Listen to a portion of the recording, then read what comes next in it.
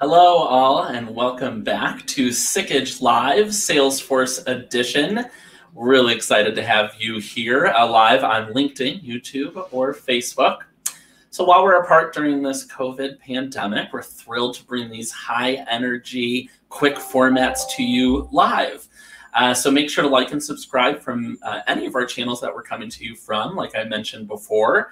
And you'll be able to get those notifications and push notifications for when we're live. Each Tuesday, our Salesforce edition is at 1 p.m. Central Time, 2 p.m. Eastern Time.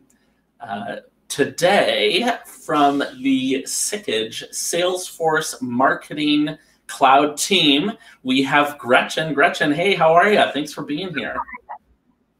I'm great. Thank you for having me. Good to see you.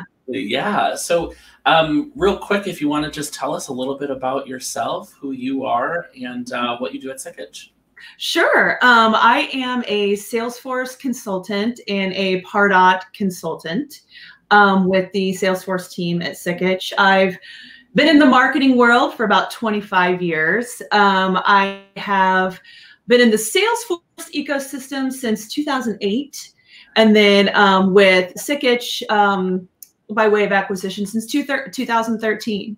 So I came into the Salesforce world for the client side. We implemented it. I was on the marketing team at a financial services firm in Chicago, and we implemented Salesforce, and I just fell in love with it and the company and the product, and jumped ship and been there ever since. Absolutely. Well, we're so glad to have you here at Sikich, and let's just jump right into the ABCs of marketing with Salesforce, shall we? Sure. Yeah. Okay. Let's start with the foundation. What is Salesforce marketing? Right. Really easy, kind of general question I'm throwing out there at you. But what is it? Well, great question, and I think that the best way to answer that would be, I kind of would break it into 3 different categories. You've got your standard features that come with Salesforce. The standard Salesforce Sales Cloud has several marketing features that come with it. There are some limitations. There's marketing elements to it, but it's not meant to be a full service marketing tool. So you can use the platform for some, mass emails, and now as AI is getting more widely used, there's a lot of AI that goes along with it. So I would say just using Salesforce standard would be one element for the marketing. The next one would be implementing any kind of third-party email tool into it, whether it's like MailChimp or HubSpot or one of the Pardot marketing tools. And that would be the third category. Pardot has the Marketing Cloud, or Salesforce has the Marketing Cloud and Pardot as email marketing automation tools. So I would say those three categories would cover all of the Salesforce marketing. And so Pardot is a part of Salesforce, correct? And what does that specialize in exactly? That's a great question. I feel like the misconception sometimes is that Pardot is part of the Salesforce Marketing Cloud, but it's actually two different tools. The Marketing Cloud and Pardot are both email automation tools, as opposed to just your standard email service kinds of tools. And you can pretty much connect anything to Salesforce nowadays. And there are a lot of non-Salesforce owned marketing tools that have Salesforce integrations. So you can flow that data straight into the platform without using a Salesforce owned marketing tool. However, I will say these tools integrate with Salesforce really well. And I would say if you're looking for the marketing automation, Marketing Cloud and Pardot are, in my opinion, a better way to go. Absolutely. I think that's a great model that Salesforce has around their just integration strategy, because that allows all of our customers, all of our, all these companies to really customize their solution to exactly what they need, right? Yeah. So what's the difference between email marketing and marketing automation? You hear those terms all the time, but what's the difference exactly? Yeah, I feel like marketing automation has become this buzzword. And there really is a difference.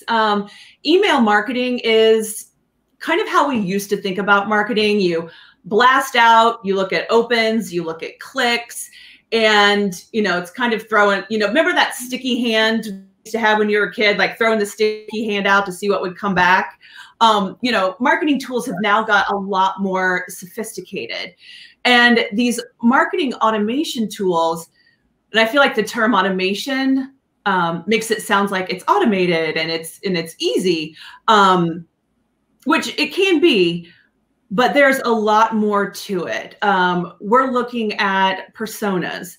Who are these people? We're looking at social elements, different channels. There's landing pages and forms, and being able to track an entire journey of your customer. So it really leans more towards how engaged are our customers and constituents with us. And on the other side, how much do we care about them, right? It's a bigger picture. And then the reporting that comes in, and ROI, and being able to track efforts and tie it back. There's just, there's a lot to it. Absolutely. And so we talked a little bit before about Marketing Cloud and Pardot, right? How do you make a decision on which one you should choose? Great question. So Pardot is typically tagged as the B2B. Right. And Marketing Cloud is more business to consumer. Yep. That journey that comes with Marketing Cloud is very specific. Although I will say Pardot is becoming more well-rounded.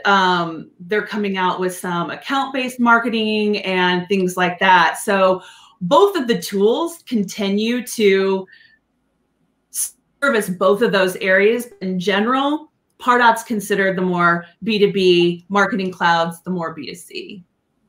Is there differences in complexity?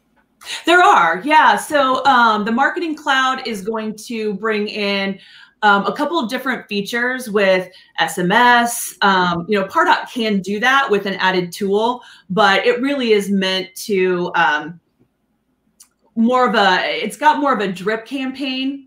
They call it engagement, but more of that drip campaign. and engaging your customers and constituents through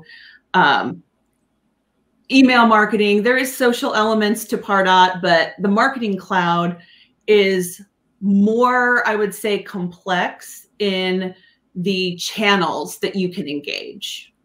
Absolutely. Okay. So I want to kind of debunk some Salesforce myths, maybe some true or false things we're out at you. Is that okay? Yeah, no problem. Okay, so here's one. Salesforce only integrates with its own products. No, that's false. I think we mentioned that before. There are many tools out there. And a lot of our customers come to us with existing marketing tools.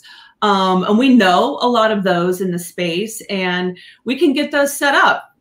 Marketing automation isn't necessarily for everyone. It might not fit what you're trying to do at the moment. So yeah, there's a lot of great tools out there. And I think Salesforce does really well at integrating with those tools.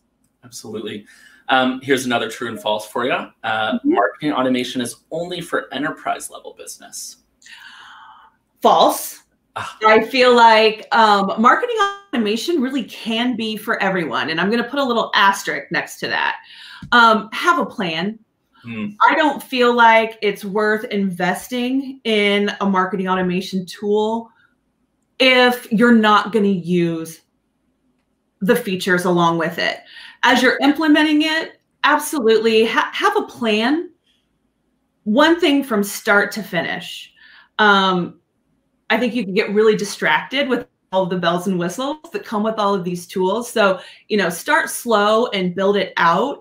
But if you're only doing email marketing, it doesn't make sense to go with an automation tool. However, if you have a wide reach and a really savvy marketing department and you want to expand in that and you're a small business, it could be a huge benefit. Huge benefit. We have a lot of clients that are smaller, even some startups that are getting great advantages from both of those tools. Absolutely. And one thing that comes to mind before I get back to our true and false game here, the, you know, what is the importance of bringing on, you know, this is an, some people may think this is an IT, when you make a plan, I should say, people think that you should bring on the IT department and then you bring in the marketing department. How, don't they need to work together on something like that? For sure. Ideally, you have a CRM set up already, and you're going to want to have your marketing team for sure. The people that are going to be in it every day. Yeah. You're going to want to include your Salesforce administrator, definitely your design folks as well. At the very beginning, with the configuration, you may need to bring in your web team or your IT team or who's ever running your email service, just for some technical setup. But beyond that, you really just need your business experts and your marketing experts to move forward with that. Absolutely. And that executive buy-in, right? Oh, for sure. Right. If you really want to be successful in getting this off the ground and getting it started, again, CRM first, make sure you've got that set up, know how that's working, and then come up with your plan, your marketing plan. It's so important to have that ahead of time, and work with a consultant. If you're not sure, let's look at if you don't have a current process that you want to mirror or that you have something in place already, we can help you get that set up. Start small, something that shows a lot of value to your executives, right? And then once you can start reporting, once you've got ROI, once you can start, as all marketers, like tying your efforts back to revenue is huge. And once you can start doing that and showing the value in a really concrete way, then you're going to get more support in the tool moving forward. Absolutely. Yeah. I think that's great insight. Sorry, I went off on a tangent there, but I knew it was something that I thought was important to ask. So I'll get back into the true and false here for a second. We've got about two more. So is marketing automation is robotic or too impersonal? No, opposite, right? Marketing automation allows you to dig into that persona of your customers or prospects or constituents. You're able to find out so much more about them. And with automation, you've got dynamic content. You can do progressive profiling, which essentially is not like asking them 1,000 questions at once. If you already have a piece of information, the next time they engage with you, you can kind of drip that next question to them. And then the more you know, the more targeted you could be with your information. Or even better yet, knowing that they're not a good fit and just taking that person out of the equation, right? And re-engaging them in some other way, but also knowing who's not interested is a huge value. Absolutely. It creates more personal, touches to that contact. So absolutely. Okay, last true or false here. You should have a solid marketing plan. We've talked about this. You should have a solid marketing plan before purchasing a marketing automation tool. Everyone together. I'm going to stay true. I am. I'm going to stay true. It doesn't happen all the time. I will say that. A lot of people come to us and they say, they'll make their Salesforce and Pardot or Marketing Cloud purchase at the same time. That's fine, especially, I'm not getting into the pricing and things like that, but maybe it was a situation where it made economic sense to do that, purchase those things at the same time. Before you start that implementation, definitely come up with a plan, stick to the plan, make sure everybody is in agreement on the plan, because again, you can get very distracted by all of the wonderful things these tools can do. And then you just kind of get lost in the muck, for lack of a better term. You can get really distracted. So just come up with your plan, stick to the plan, roll that one thing out from start to finish, show the value, have that reporting, and get your team comfortable with some basics to start.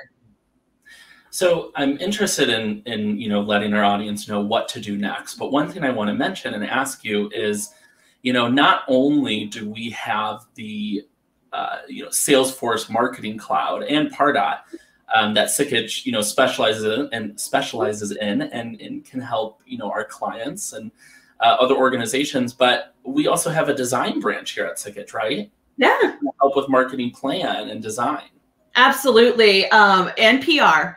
Right? Yeah. There's a whole element of Sikich that we partner with, where if clients, before we had that, partnership, it was clients would come to us. And for me, I have some design knowledge. I know enough HTML to be really problematic. I have brand marketing background, but I've always been supported by designers. They know the HTML, they know how to lay out, and it's beautiful and it's slick and it's nice. That's not my strong suit. So yes, we do have that team where if we get into the plan and decide maybe this content's not the best, maybe we're not rolling out these press releases like we should, maybe the copy isn't as great as we want it to be, yeah, we can assist in that for sure. We partner together all the time. I love that. It's a one-stop shop, right? It is, yeah. Excellent. So, what do we do next? Where do we go from here if anyone's interested in the services that we provide? Sure. Well, definitely you can reach out. You can reach out to anyone on this call directly or reach out through Sikich. And again, if you're interested in one of those Salesforce marketing options, reach out. Again, Salesforce first. Get that CRM up and running. And we can even do 2 trains running down the track, but get those basics in order first. Great. Yeah. Well, Gretchen, that's all I have for you today. Thanks so much for being here with us and answering all of my questions. I appreciate it. Yeah. Excellent. Well, thanks everyone for joining our live today. We'll be back with our Salesforce edition next week at 1 p.m. Central Time, 2 p.m. Eastern. So make sure to check us out there, like and subscribe, as I always say, and we'll see you next time. Thanks again, Gretchen. Bye.